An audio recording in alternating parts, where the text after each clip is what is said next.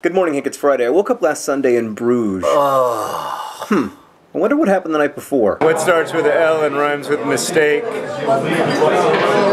Let's have another beer. Take. Got up anyway, took a shower, brushed my teeth, got dressed. Wait, why aren't you brushing your teeth? Because I left my toothbrush in Amsterdam. Right, so I headed out into Bruges with a burning need to disregard currency and acquire 1, a toothbrush, and 2, some of that fancy Belgian chocolate I'd heard so much about. Fortunately, Bruges has a lot of stores. Unfortunately, most of them are closed on Sunday mornings, and I was starting to worry that I was going to have to do the non-ideal pre-modern thing of brushing one's teeth with one's finger when, look, chocolate! The woman wrapped up my chocolate for me in a fancy box as if I was not going to eat it right away.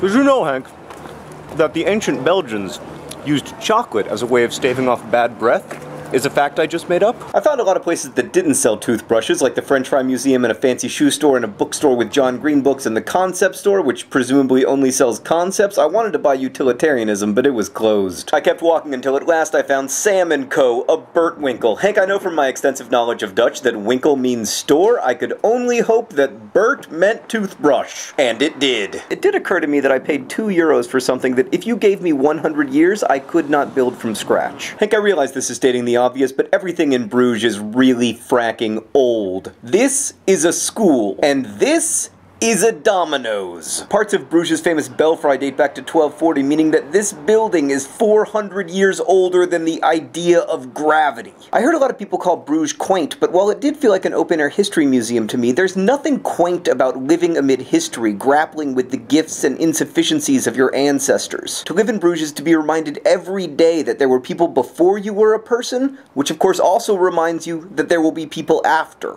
I think we owe both the dead and the not yet living precisely the same thing, the daily awareness that human life is ours only in trust. It's worth remembering that 700 years later, we don't remember the individuals who built the Belfry or dug the canals. We don't remember their political affiliations or even their nationalistic identities. We remember them as a collective, just as we ourselves will be remembered as a collective, for what we did and failed to do together. Later I found myself in a park with Nerdfighters from all over Belgium, grateful to be part of a community that builds friendships while trying to make the world suck less. In short, Hank, I felt grateful to the 13th century, but lucky to be alive in 2011, living in a world where with a series of ones and zeros we can build our own relationships and our own monuments. Plus, toothbrushes are crazy cheap.